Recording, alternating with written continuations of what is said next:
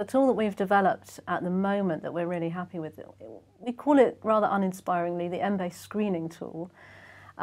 It's designed to be used by a crowd, and the task that the crowd have to perform is that of screening citations.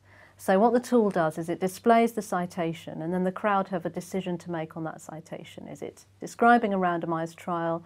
Is it not describing a randomised trial, or can't you tell? Is it, is it impossible to tell from what you've got in front of you whether or not it's describing a randomised trial?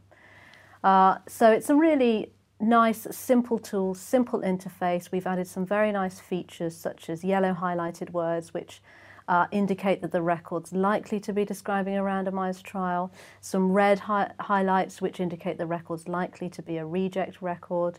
We've also added the all-important progress bar, and we've got a nice feature that tells screeners who else is online screening at the same time.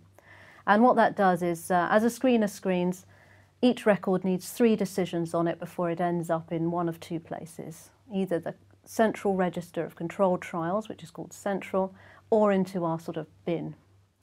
So that's really the tool, and that's how it works at the moment. And we've managed to recruit a crowd of 900 strong, and they've screened over 110,000 citations within the year since we've been live.